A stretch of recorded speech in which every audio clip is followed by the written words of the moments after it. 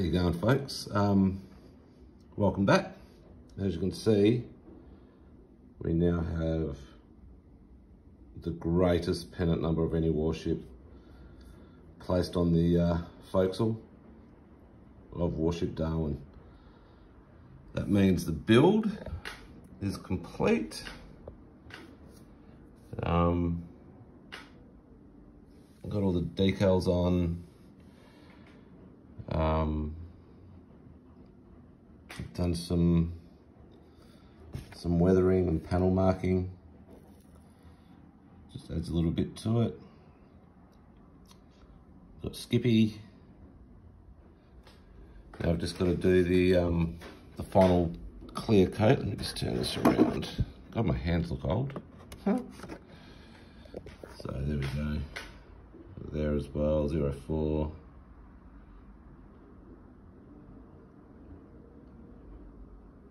Pretty impressed with the build, but I'm not really all that impressed with the actual kit. Most ships should have at least a molded anchor cable. Just fix that bit. You'd have a molded anchor cable, and you'd have an anchor in the kit, but there's no anchor in this kit, and as you can see, there's no molded cable. Yes, you can buy upgrades, but for the money you spend on these things, I mean, this was what, 70 bucks, I think. So the money you spend on these things, you'd think, you know, you'd have a bit of, at least a bit of molding for an anchor cable and an anchor in the actual kit. But the rest, yeah, I'm not too unhappy with. It's a kit. It's a build. I'm happy, sort of happy with the build. You know, that could even be here, something you put on for the rope. There used to be a rope gate there. But yeah, it's not too bad. So now I'll just do another clear coat, and that would be it. Just ordered a whole heap of, oh, there we go. That's my my paint thing from Vallejo. Put that together. Got another 8 paints. I've got to go pick them up today, hopefully, so I can start on my next massive build, which won't be a continual build. I've got another 2 models coming. I've got a F111 Pig and an Iroquois helicopter, which an uncle of my father's, Uncle Roy, he was he got out as a wing commander of the Air Force. He flew in Vietnam and Korea, and he received a pretty impressive medal. I'll go into a bit of a story about him once I start building the Iroquois, about how he got this medal, and yeah, it was a nice old bloke. So I'll just do a excuse me, do a quick video of the clear coating, and that'll be it.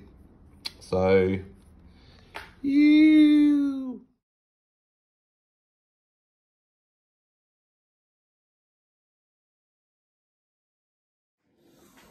So there you go.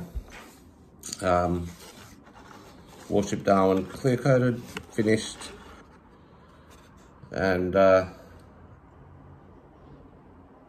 ready for my shelf over there.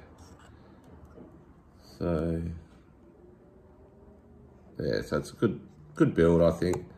Like I said, could be a few other bits and pieces on it, but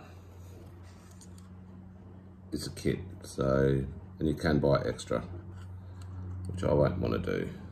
So if you look at the superstructure there, see all the panel work, all the weathering in the vents, all the weathering. So try to make it a little bit more realistic. And up on the stack, a fair bit of weathering in there, just all along.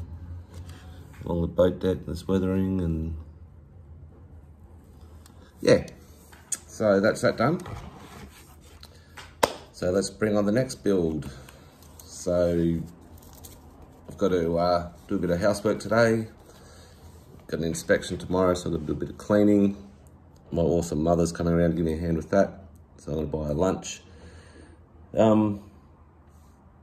Yeah, then tonight I'll probably go to my uncle and auntie's for dinner, and then I'll come home and I'll start masking up the massive Mighty Mo. So I hope you've enjoyed this build of HMAS Darwin. Didn't tell too many stories because that could be bad. I did have a few blokes ask me not to tell stories. So none of them bad. There's nothing illegal, nothing silly went on, but yeah, the trip up to Asia in 2000 was a good one. We went to Pattaya in Thailand, Hong Kong, 2 ports in South Korea, 2 ports in Japan and the Philippines, in Manila, Makati. Also went to, that's where Andro's from, is a Filipino. You, Andro, how's it?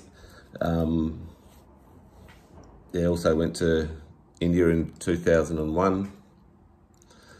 And prior to that, we were up in East Timor in 99.